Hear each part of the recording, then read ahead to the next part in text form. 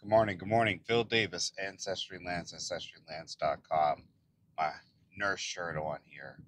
Yeah, I'm proud of being a nurse. I am. I'm proud to wear a shirt that shows I'm a nurse. I'm well educated and I've saved many lives, both clinically, mentally, and physically.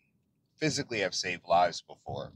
Um, Something I heard this morning, in the morning time while I'm doing my routine, getting ready for work, getting my kids ready for school. I wake them up, I make them breakfast, and get them ready for the day before my wife and my younger son wake up.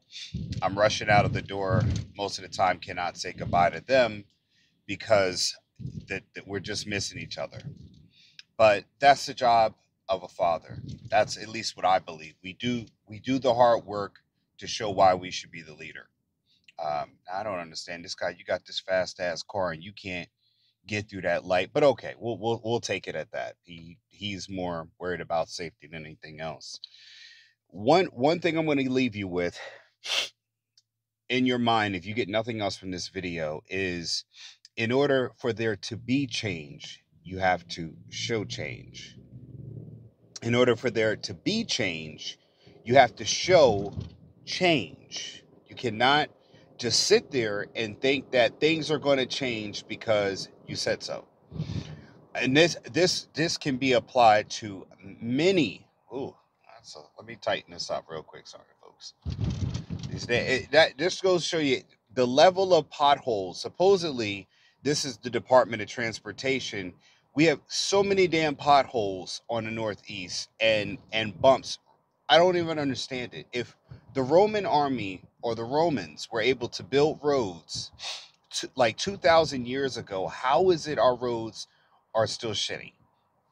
And I mean, you do have to factor in the fact that in the Northeast, there's a lot more cold, so the asphalt expands and it contracts, causing it to crack. But I don't understand why, at least in my lifetime, it still takes them like 2, 3 years to fix one damn road. I mean, talk about efficiency. If I were to run for office, which one day I do plan on running for office. And thank you for people who keep asking me, why am I not running for office? It has already been in the plans. I need a few people to get off this planet, and I think I'll be good. Any which way. Um, I would bid for a set price, and I would see it would go to whoever could quote me for the fastest amount of time to get it done. And when I say get it done, they would be held liable if it was a crap job. Like, this is how I would fix roads.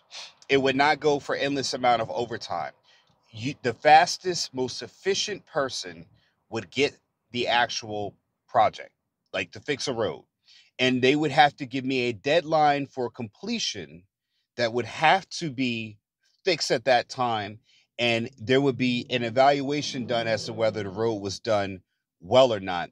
And if they didn't do that, it would be like they almost do it for free. That's how I would do it. Now, that might be a little too draconian, but it would ensure that we would not have endless hours of being stuck in traffic because there is construction being done.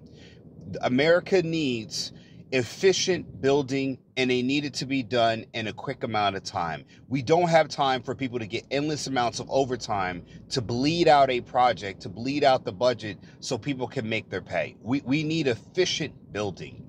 And that might be one of the reasons why you look at the waste, the amount of money spent on jobs. Now, again, I'm not saying people are not doing their jobs, and I'm not saying they're not doing it well, but it is a gripe of mine because it impedes on the citizens' lives. Getting to work should be more efficient now in the form of how we. You want to step on the fucking gas, man. Up here, you guys know. Here we come. My favorite part of the drive. The old. This guy's got a Camry, but he's probably watching IG videos or whatever else. But here we are, folks. Let's see how the on-ramp merger comes. On-ramp. We are on the on-ramp right now. Let's see if there's any traffic, any cars in the left lane. We've got a contestant coming up here on the left.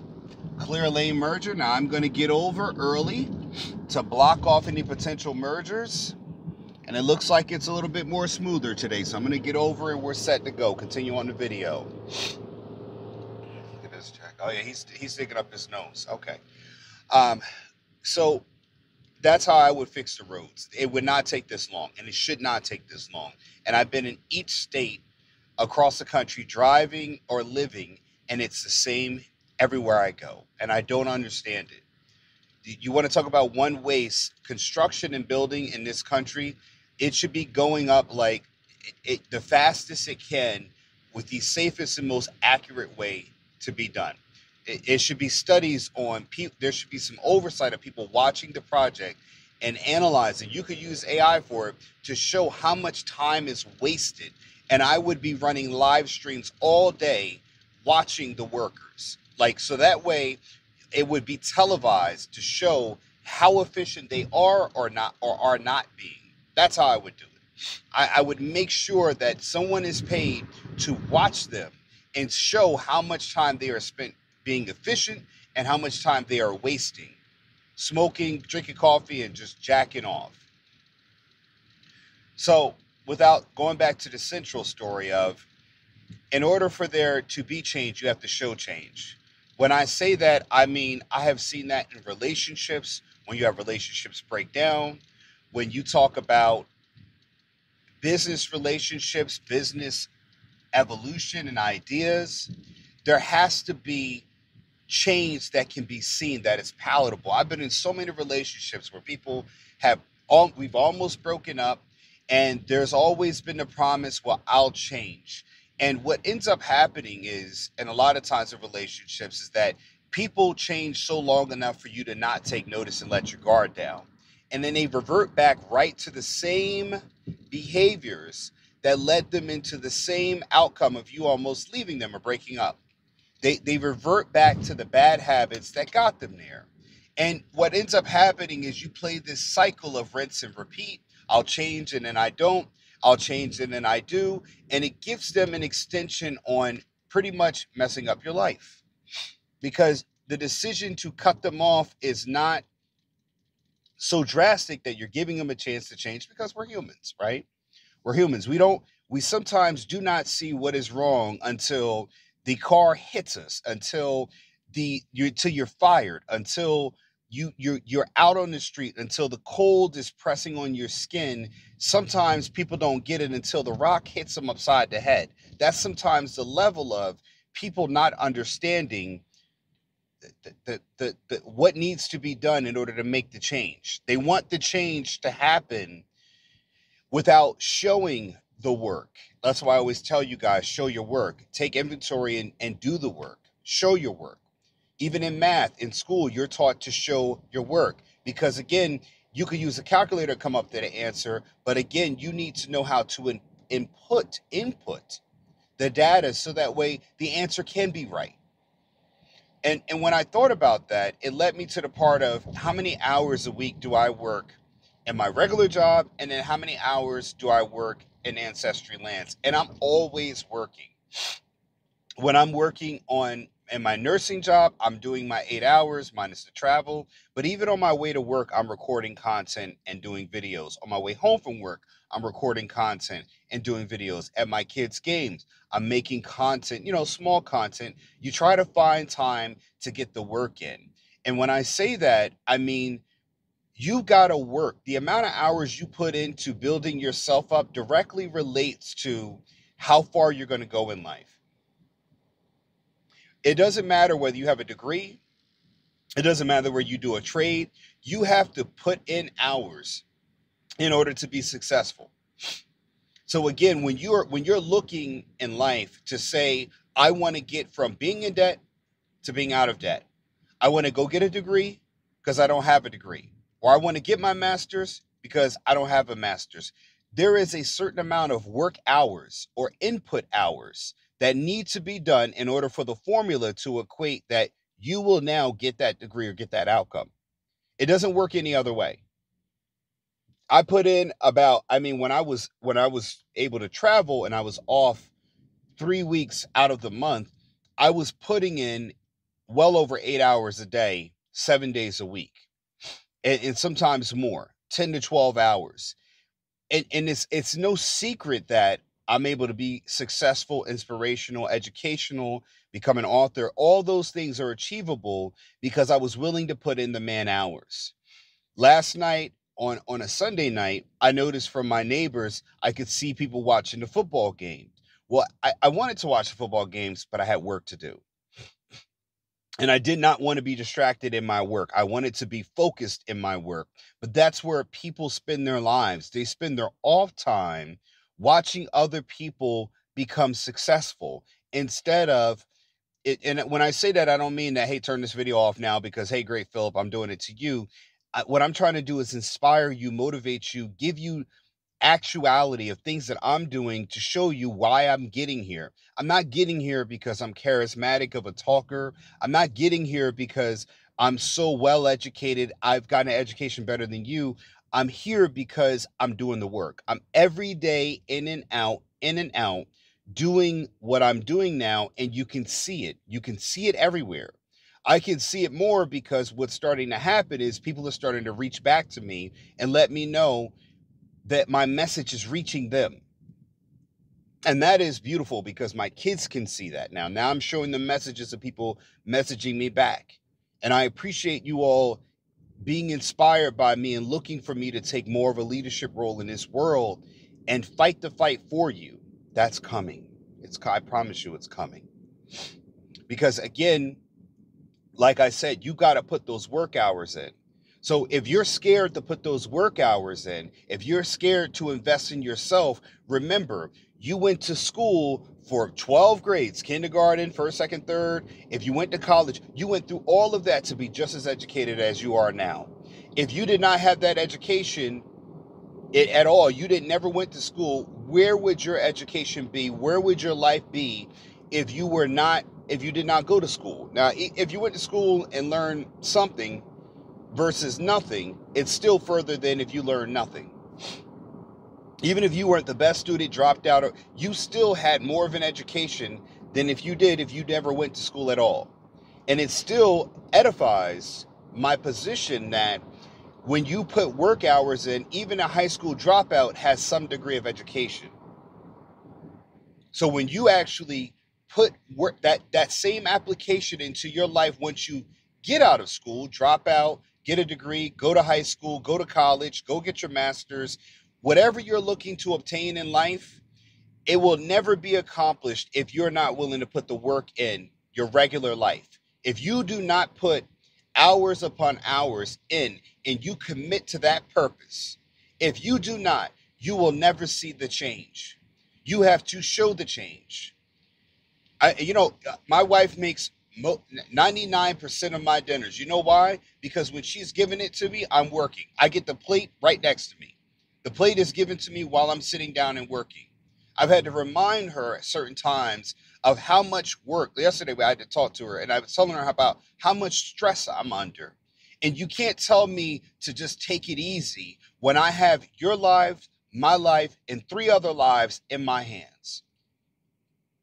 When I feel every day that my decision can be one decision away from being completely successful, financially free in a way beyond where I'm at now, or I could be in the poorhouse at the same time, when I'm at those two ends of polarity in my life, and I feel that if I make one wrong decision, all our lives are ruined. When you have that level of seriousness, that level of pressure, the only thing you can do is vent it. It cannot be just removed by psychobabble bullshit, such as, well, don't worry about it, take some time and relax. That's not going to help me solve for why. When I say why, I'm talking about the math. When you have an equation, the solve for why. What is, this plus X equals Y? What is Y? You got to come up with the answer. But what I'm doing right now is trying to figure out what X is. And if you're trying to solve a math problem, most people quit because it gets too frustrating, because they're going to have to spend time putting in and plugging in different numbers to see if that will solve for Y, if it will get you Y. And that's because I'm in a leadership position. And if you feel that way, then understand that you're in the right place. You're right for feeling that way. Because what my wife does realize is that she could say what she wants, but if she were to change roles or she were to get out there on her own and be responsible for this, she wouldn't be able to, what are you doing? There's no room for you to do something like that. What are you doing? And of course you get over. What a jackass. You cannot, listen, when you see what that guy just did, you cannot get over in that tight of space when people are stopping and braking. What a jackass right there. That is ridiculous to do that. He's not even increasing his rate of speed. He's getting over, causing me to slow down. He's basically getting over within inches. So if the car did like they did before, they're braking, I've now got to slam on my brakes in order for him. It's stop and go traffic. You could do that kind of stuff when there's nothing but highway, but that is a dangerous move. But it begs the point why I'm paying attention. I can talk, not have to look at the camera, and still drive because I'm focused on driving while I'm talking. I'm talking from my subconscious, not from my active conscience of the fact that I'm focused on looking at the camera. I'm speaking from my subconscious. And again, the only way I could do that is that I practice. I spent almost a year of driving to this job. And again, I want you all to take a look of something. If you take a look and notice, you'll see the foliage changing. You can see most of my driving videos. I started when it was wintertime, and now it is almost fall. The foliage is changing. It's something in these videos. You can see the weather changing in the area I live in. You can see how fall happens on the East Coast every year, and it's going to be a different fall no matter how many you see. And it'll be a different spring. It'll be a different type of winter. You'll see things that you don't see anywhere else because each season is different each year. That's also something I'm bringing to you by showing you these videos. You'll be like, man, I remember when it was spring here. You'll start to be familiar with this area, and hopefully one day you come out to Pennsylvania and you'll see some of the same things. You'll notice some of the same things in these videos.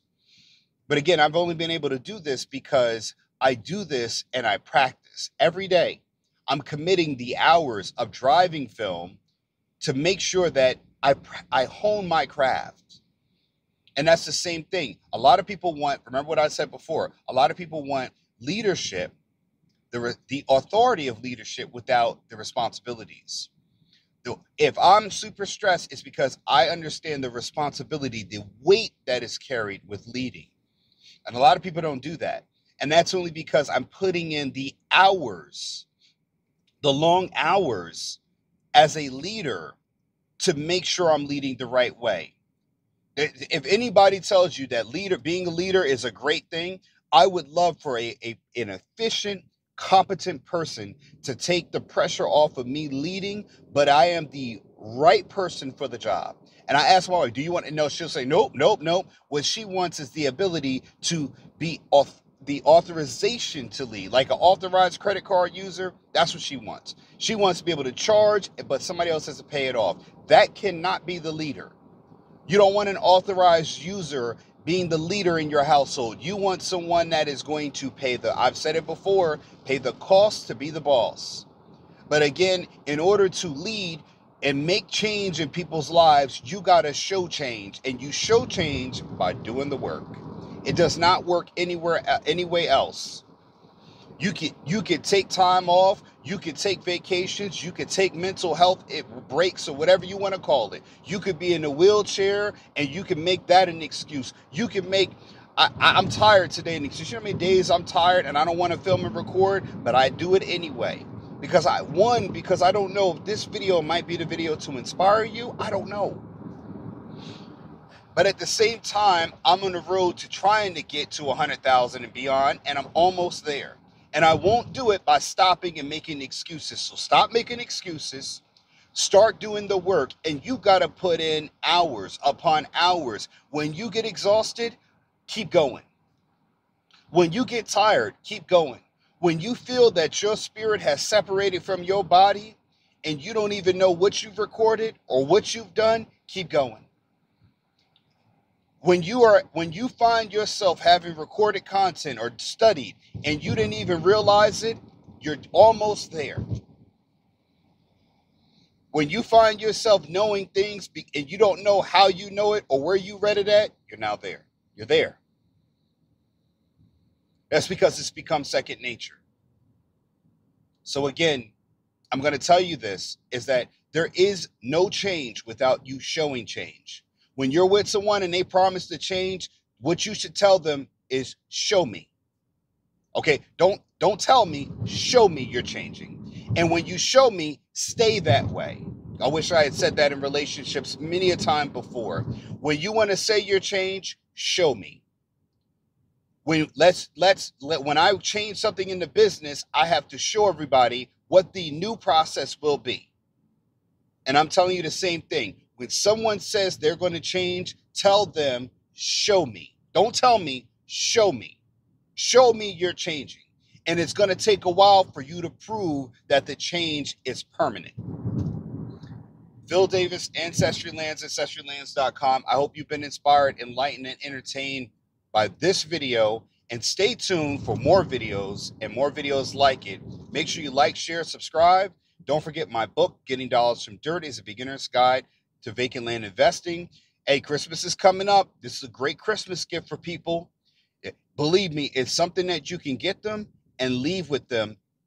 One day they'll pick it up and realize what they had in their hands all along. It's a great gift to get people for Christmas. Start thinking of Christmas gifts and Christmas ideas. I'm going to get over. Thank you. Appreciate it. Thank you.